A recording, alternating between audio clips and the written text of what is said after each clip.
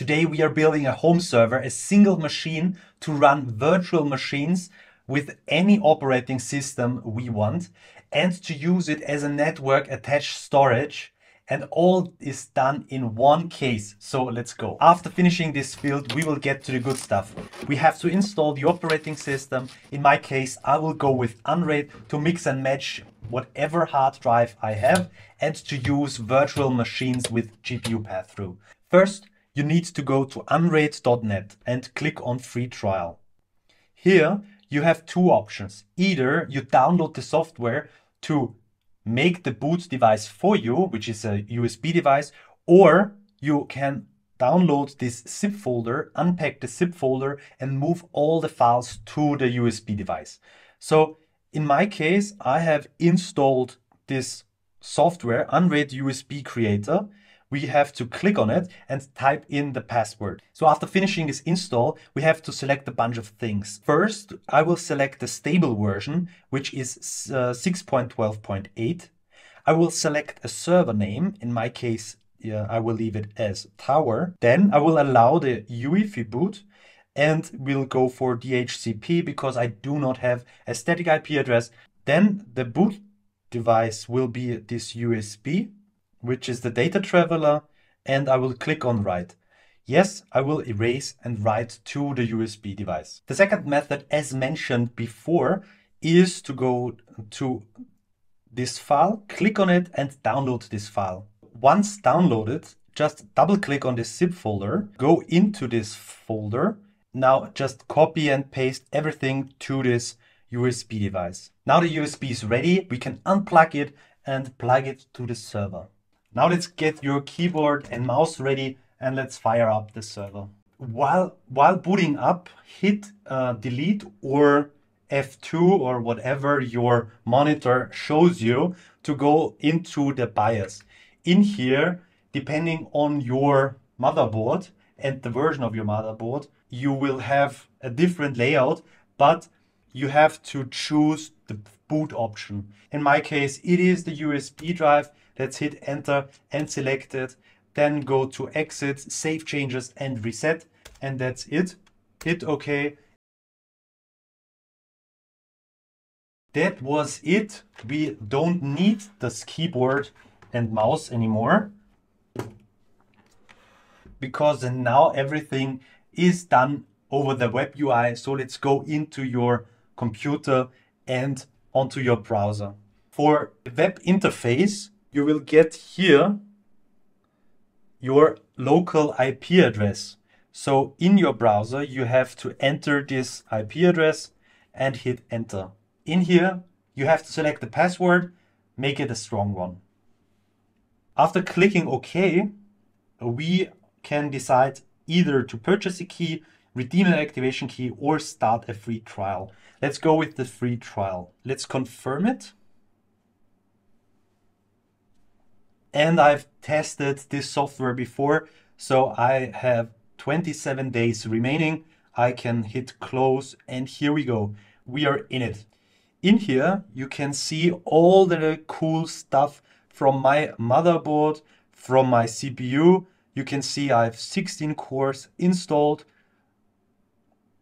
You can see the RAM, which is 80 gigabytes, and all the drives that I've installed on this machine. And one cool thing of Unraid is it also shows me what drives are healthy and which are not. One of my drives is not okay. It's a SanDisk Plus. It's an SSD and we can do a smart self-test and start this short self-test and we will get the information on why it is not okay. So as you can see, 3 minutes in, we have everything installed and we can use it to the fullest. 30 days, which is incredible. So let's get started. We are going to main. So in here, we can select different drives for our array.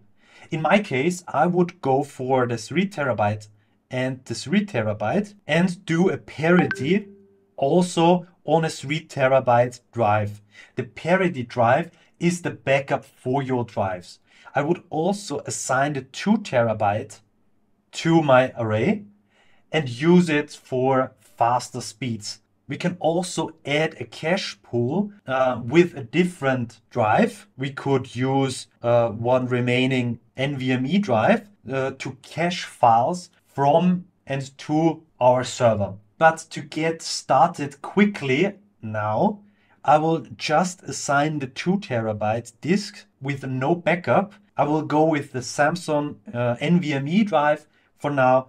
You can click on this drive and use a file system.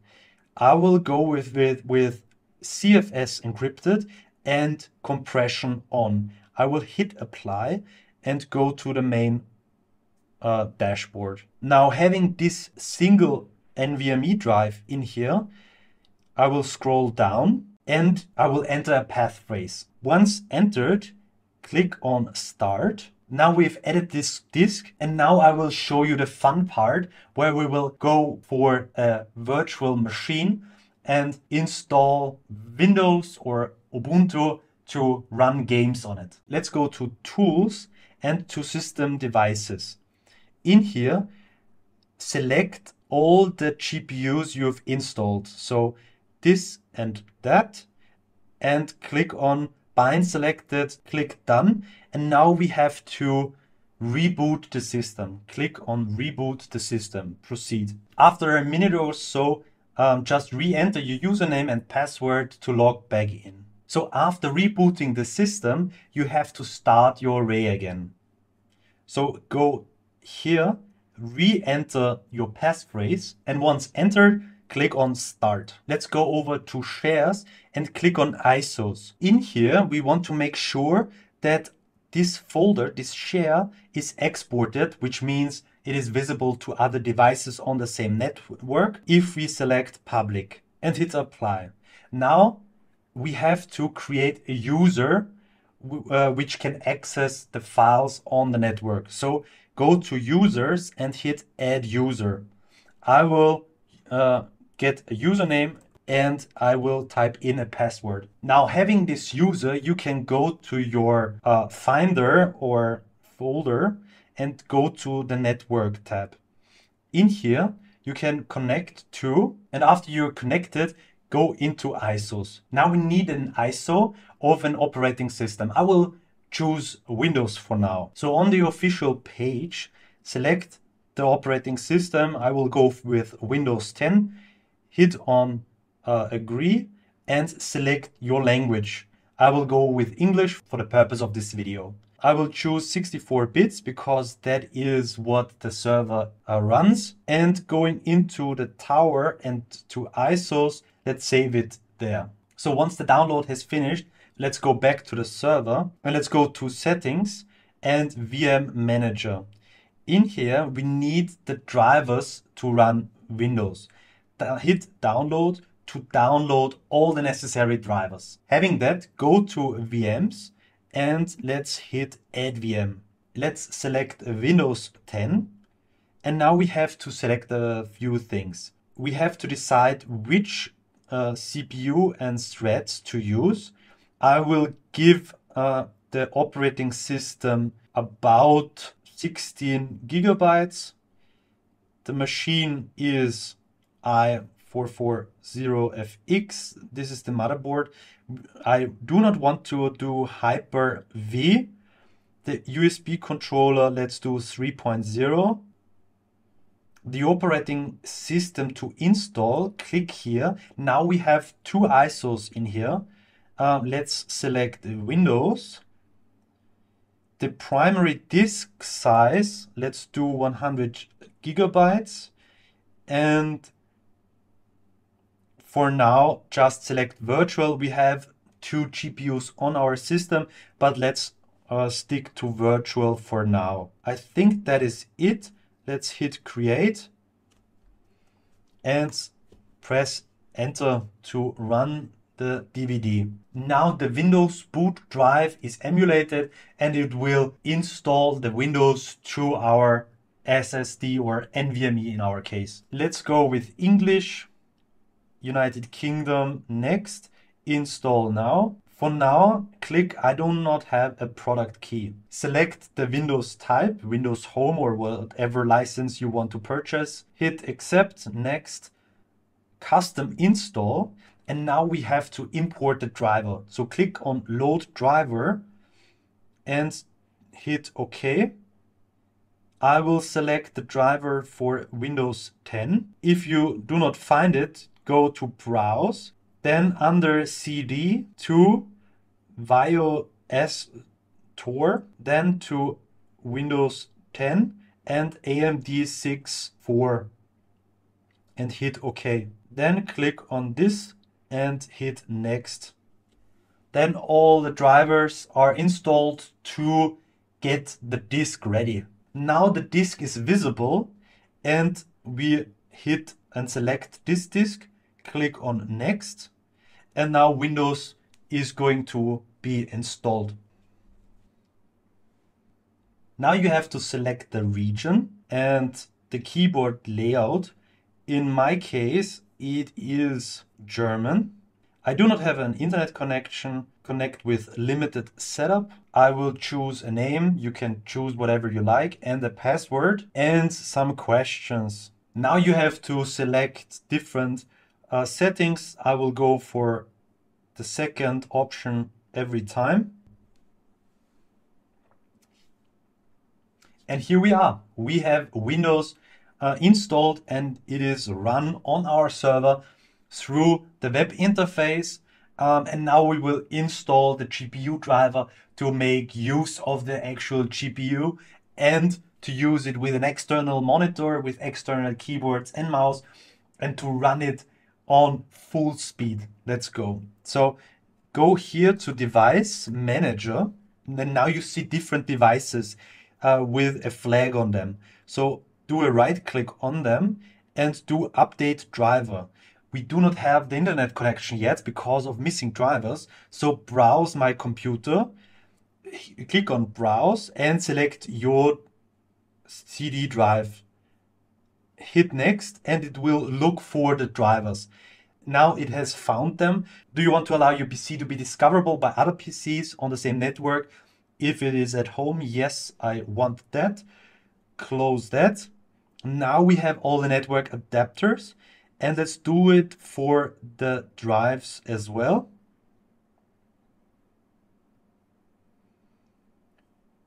And here for this one, update driver, browse my computer, hit next. Everything is installed.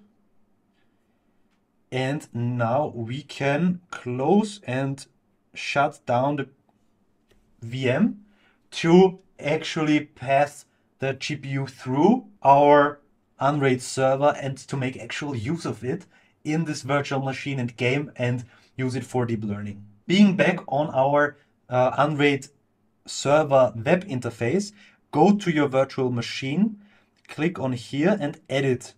Now we will go to graphics card and use a graphics card. I will go for the RTX one and I will choose a sound card, also this one, and make sure if you have multiple GPUs, they are assigned by a number. So the RTX one is 800 and the GTX one is 900. We'll go with the RTX, which is 8. So the sound controller would also be 8, but 0.1 because it is in Linux, it's two separate cards. Now scroll down and apply a wired keyboard that is connected to it and a unifying receiver, which is the mouse. And we can pass all the 8.00 stuff. Also, let's hit update.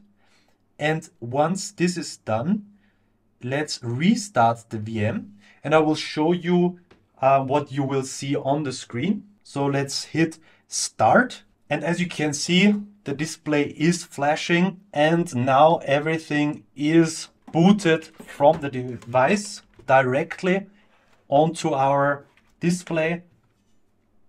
And as you can see, it will boot as a normal a computer would. You might wonder why this graphics is so distorted.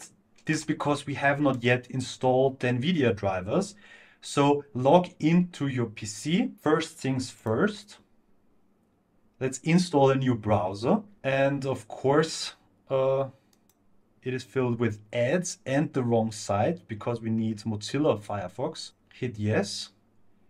Install the new browser and do not show this message again and set as default browser. Now having this browser, let's install NVIDIA Experience. Go to downloads and hit it twice. Yes.